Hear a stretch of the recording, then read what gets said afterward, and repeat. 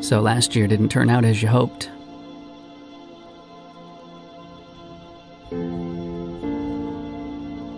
Things took a turn, a bump, a darkened sky.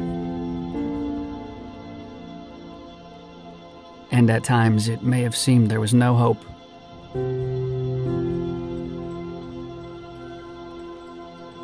But here's the good news. Our God is the God of fresh starts. Our God is the God of new beginnings.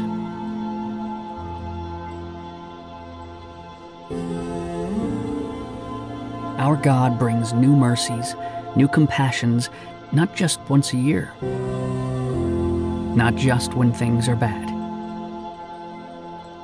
but every single morning.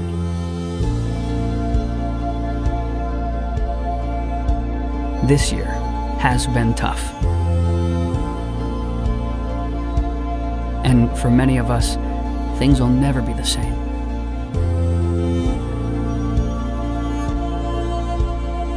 But we are here, breathing, maybe smiling, or crying, or shouting, or laughing. But we are here, feeling, maybe fighting, or cheering, or seeking, or grieving, but we are here, living. And we are not alone. Our God is here. Our God is with us. And our God is the God of new creations.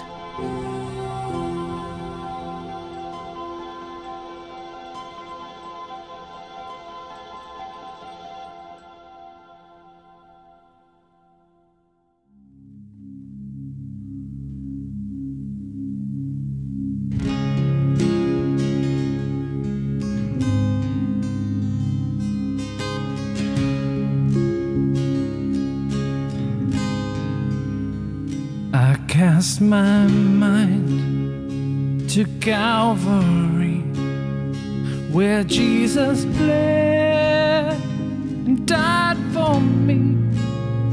I see his wounds, his hands, his feet, my Savior on that cursed tree.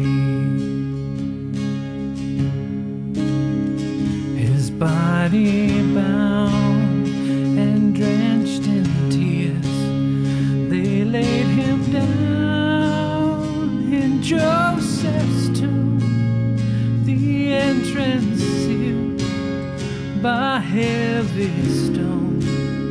Messiah still and all alone.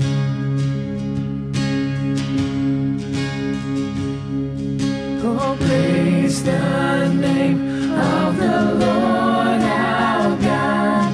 Oh, praise his name forevermore.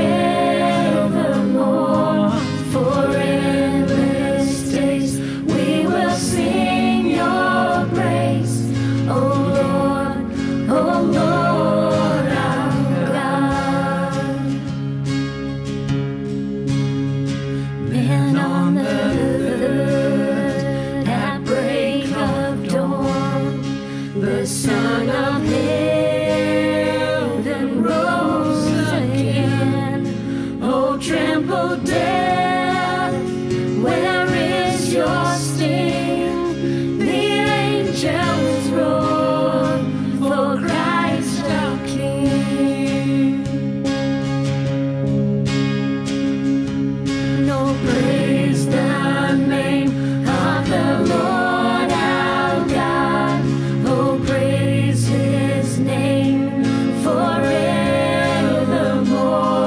For endless days we will sing your praise. Oh Lord our God.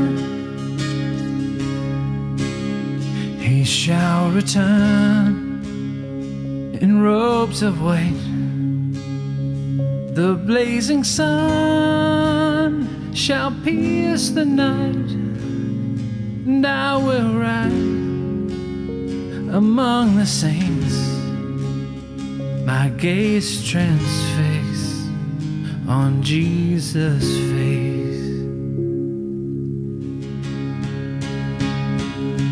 No, praise the name of the Lord our God. Oh, praise his name forevermore. For endless days we will sing your praise. Oh Lord, oh Lord our God. Praise the name of the Lord our God. Oh, praise his name forevermore. For endless days we will sing your praise. Oh Lord, oh Lord our God. Oh, praise the name of the Lord our God. Oh, praise his name forevermore. For endless days we will sing your praise. Oh Lord, oh Lord our God. Oh, praise the name of the Lord our God. Oh, praise his name forevermore. For endless days we will sing your praise. Oh Lord, oh Lord our God.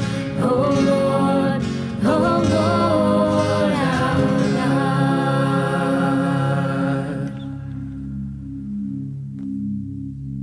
We need revival in this land. Pour out your spirit once again. We're crying out from on our knees. Lord, send revival, start with me. Here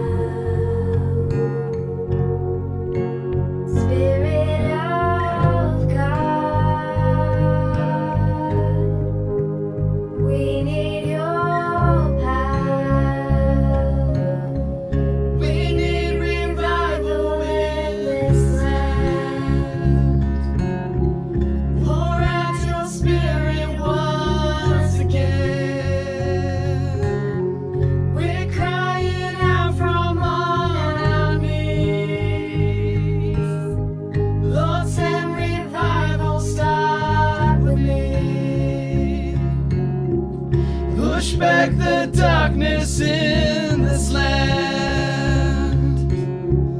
Move through your people once again. We're moving out beyond these walls to see your people know you, Lord. Hey, I do.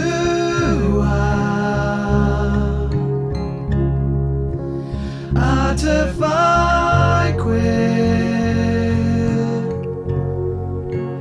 Why do I taboo?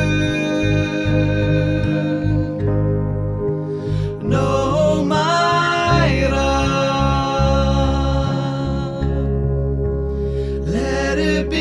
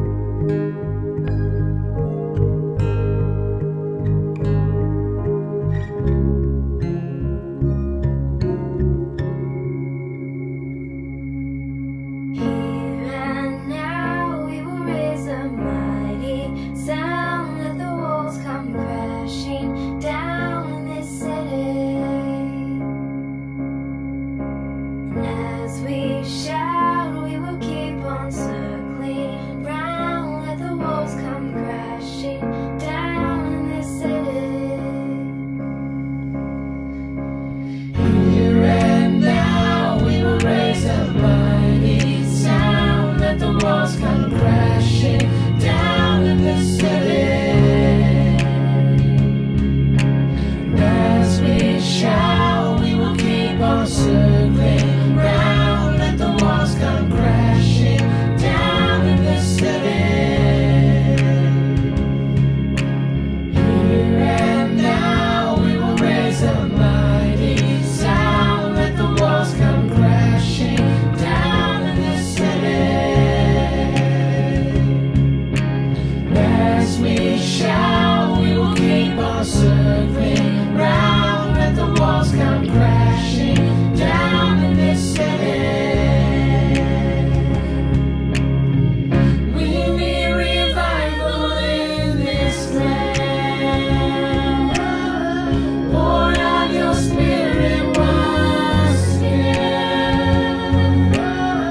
We're crying out from on our knees. Lord, send revival, start with me. Push back the darkness in this land.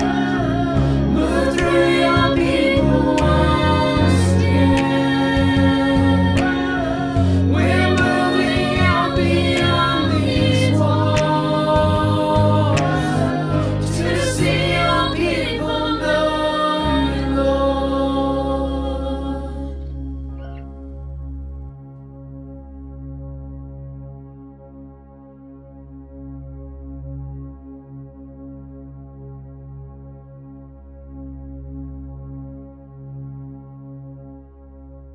I want to take the time on behalf of Jess and myself right now to thank the 84 volunteers who have served our amazing church over the course of this year. It has been a year for the history books, a year where we have faced challenges and adversity, where we've had to get creative and roll up our sleeves to continue to do what we do best. And that is just to create time and space, atmospheres and events, services and gatherings, whether it be through food and music, communications and hospitality, programs and small groups, finances and leadership, all which allow people to walk into God's presence in unique ways and connect with Jesus. Every church has a lot of moving parts, with many people involved and invested using their gifts and talents to serve God. And to maintain a form of unity and balance across it all, I want to say, is no easy feat. Yet because of all of you, man, we don't have to do it alone. Even more, we do it with God's strength and with His sustaining grace. As I take the time right now, know that it is truly a privilege to serve alongside you all, making eternal differences in the lives of families and individuals right across our community. So I want to thank you all, every single one of you who have stepped up and served. 84 incredible people who love Jesus and love our community. We've been able to see great things this year with huge impact, with many lives being changed, challenged and touched. See, my heart is encouraged and stirred to think of the impact that we can have next year and the years to come as we continue to build God's kingdom here. We were born for such a time as this, and together with Christ, His light will continue to shine hope and life to all mankind. So thank you all. Hi everyone, Happy New Year, welcome to 2022 and welcome to another of our Summer Sunday gatherings. I pray that wherever this finds you that you are well, and we just want to wish you a very, very Happy New Year. Hey, things are looking a little bit different behind me as we venture into the new year, new beginnings, and we look at a sermon series called A Future and a Hope.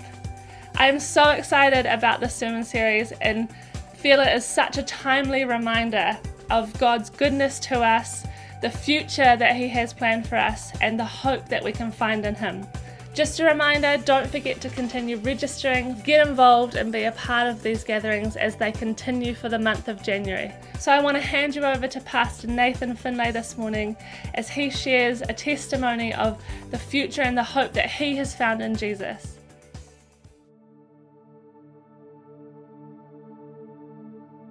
So far in my 20 years of full-time work, I've found myself in a range of interesting jobs.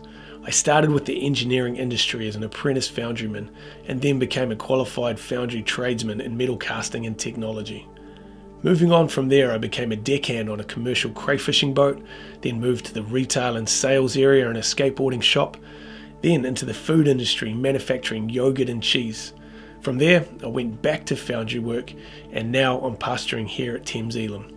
And over that time, man, I've learned a lot and continue to learn every single day. Yet one of the biggest lessons I've learned has come from what appeared to be a negative outcome. You see, I was made redundant twice as the businesses I worked for went into liquidation with next to no warning. The first time was when I was in the retail store in Auckland, and the second time was when I was in the engineering foundry here in Thames. Both times came as a shock, with news telling me the doors are closing and there's nothing to turn up to tomorrow. For those who have experienced this, you know the feelings I felt, the waves of emotion rolling over you, and it's this private wrestle as you internalize it before sharing the news with loved ones, those who look to you to provide and bring stability to the home. See, each case for me was unique. The first time I was newly married. Jess, my wife, was studying at the time, rent was expensive in Auckland, and we were living week to week. The second time we were pregnant with our first child, Adelaide, and we had a new mortgage to worry about. But what I've noticed is it's interesting how situations try to dictate our responses and feelings. And when a negative situation like redundancy comes along, it's all too easy to feel stressed and incredibly anxious about things. Things such as, where's the next paycheck going to come from? How am I going to pay for this and that? You start to realize that this is going to drastically change your short-term plans. Suddenly I'm unemployed. I have to find a new job. I'm going to have to start over and learn new skills. Then all the pressures of starting a new workplace, making friends, fitting in and all of that. But often what comes as a shock in life is part of what God is putting into motion just for you. To put it simply, it's a door or a gateway closing right in front of you, and at first all you see is the way forward is closed.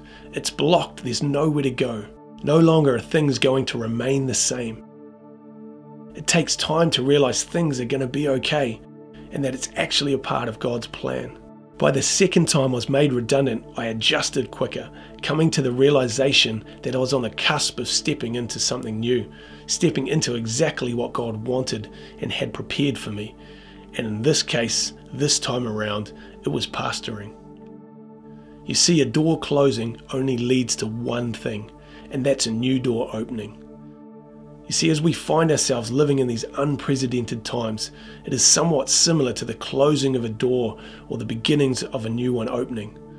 On top of that, we now find ourselves starting a brand new year, except this time round, it feels like the life of it is getting sucked out before it even gets going. Yes, it is a challenge. Yes, it is uncomfortable. Yes, there are different opinions and different roads leading forward. And all of this brings back these similar feelings that I got from being made redundant. But nevertheless, there is a way forward. You see, no one really likes change, but we must change in order to move forward. And I think about the words of Jesus in John 16:33 a lot in the light of the days that we're currently living. He says this, I have told you these things, so that in me you may have peace. In this world you will have trouble, but take heart, I have overcome the world. As Christians, we should expect continued tension with an unbelieving world that is out of sync with Christ and the gospel. Yet at the same time, we should expect our relationship with Christ to produce peace and godly comfort because we are in sync with Him. In the earlier verses of John 16, Jesus is talking about His death and resurrection with His disciples. He says in verse 20, I tell you the truth, you will weep and mourn while the world rejoices. What an incredible contrast between Jesus' disciples and the world. And as we know, the world's values are often the opposite of God's values. It goes on to say, you will grieve, but your grief will turn to joy. Verse 21 and 22. Jesus continues and says, as a woman giving birth to a child has pain because her time has come, but when her baby is born, she forgets the anguish because of her joy. Her child is now born into this world. So with you, now is your time of grief, but I will see you again, and you will rejoice, and no one will take away that joy. Hallelujah. Here Jesus was summing up his words before being arrested and killed, and in his heart were these very words in John 14:27. Peace I leave with you, my peace I give to you. I do not give as the world gives. Do not let your hearts be troubled, and do not be afraid. In short, Jesus is saying to his disciples and to us today to take courage. Take courage in spite of the inevitable struggles you are facing and that you will face. Can I say to you today, you are not alone. He is right there in the trenches with you, in every step, in every breath, every mountain that needs to be climbed, and every valley that must be trudged through. For leaders, He is with you in every decision. He is with you in every wrestle, every sacrifice you must make. Take courage in spite of the struggle, for we know, as it is written, the ultimate victory has already been won. So with that victory, we can claim the peace of Christ in the most troublesome times. Yet one day we will truly rejoice. Our grief will turn to pure joy. Keep your eyes fixed on Jesus, because in Him we have a future and a hope. God's promises will be fulfilled. See, in recent years, it's become a bit of an end-of-year tradition for Jess and I to walk up to this rock that's tucked away on the hill on the Coromandel.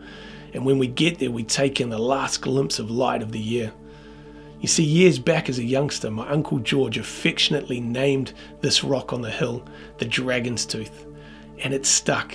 And now I love telling stories to my kids, which rouses imagination and creativity of how that tooth got there and how big the dragon must have been. You see, the walk is one that starts and ends along the water's edge, soaking up the beauty as the light begins to change. I love climbing through the old, rugged and twisted Pahudakawa trees along the beach before you start up the steep hill, chasing the fence line all the way to the top. Once at the top, what breath you have left is taken away by the vastness of space and beauty. There is something special in watching the last light of the year, watching the sun go down on the last 365 days, the end of a chapter, the closing of a door or a gate of what has been. There's time to reflect, time to gather thoughts and lessons learned. All of this with the incredible hope, knowing that in a few short hours the sun again will rise. It will rise on a new day, on a new year, a new start. Yes, there can be varying amounts of time and darkness and uncertainty between the closing and opening of doors, but it's in these times where we are stretched and strengthened, maturity is developed, patience is learnt, and God's timing ultimately trumps everything. As I look out with awe, beauty and peace fill my heart through my eyes. I am filled with a sense of hope and excitement for the future, of the days to come with more moments to share, more opportunities to embrace, more challenges to overcome. In moments like this, I have no fear, for if He has created such beauty and awe for us all to simply watch and enjoy, how much more does He have us held close in His hands, safe and secure, despite the way things play out around us. It's in this knowledge I know my future is secure, my hope is sure in the power of His mighty name, the name of Jesus.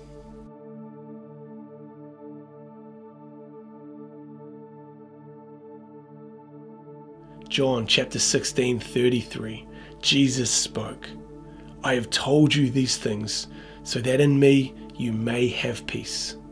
In this world you will have trouble, but take heart, I have overcome the world.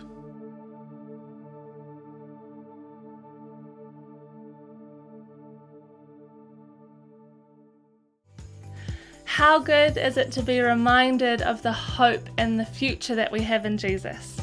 I pray that as you've heard the words this morning and the worship that has been sung, that your heart has been ignited of this promise and this hope that we have in Jesus, and that you are getting a little bit more excited for all that 2022 has in store. Don't forget to register for next week's gathering. And if you are watching from home this morning, I really encourage you to register and be a part of what Thames Elim is doing over this summer break. We have had such awesome time in fellowship and meeting together, so be a part of that, be a part of what God is doing. And I just pray this morning over our church family that you are blessed, that you enjoy some more sunshine, and we will see you next Sunday.